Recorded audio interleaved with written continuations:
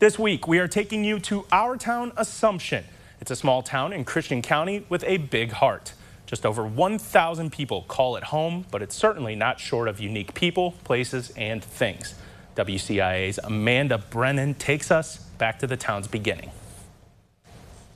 Well, the Illinois Central goes right through Assumption.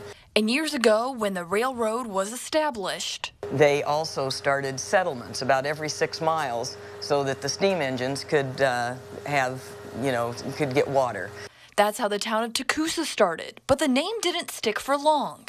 When the land became available around Tecumseh, and there was a gentleman from Assumption Parish, Louisiana, Elise Myatt, he was a French-Canadian man who had settled down there.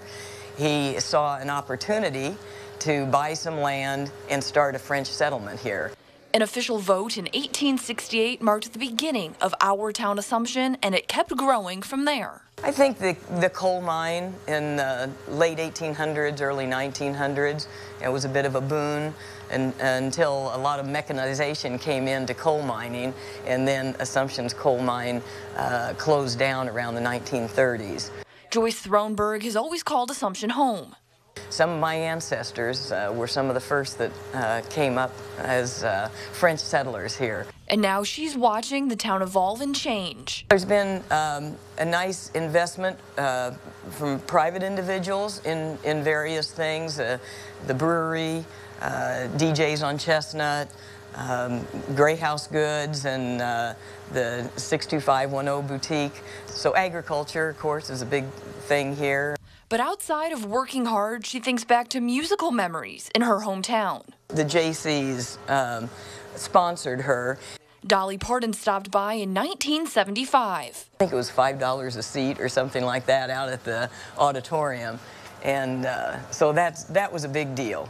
She also remembers her high school days, like eating at Roots Cafe after Assumption athletic events. That was before the school consolidated and created Central A&M. We're very fortunate. Our school district is excellent, too. Thronberg says she's proud of where her community has been and where it's going in the future. We're doing a lot of revitalization. There's a lot of things going on that are real positive. Plus, we're working hard at getting a housing development started here, and we hope to have a daycare within the next year. Reporting in our town, Assumption, Amanda Brennan, WCIA 3, your local news leader. This Friday, you can catch the WCIA crew in Assumption. We'll be set up downtown for our 4, 5, and 6 p.m. broadcasts. There will be food trucks, live music, and bounce houses for everyone to enjoy.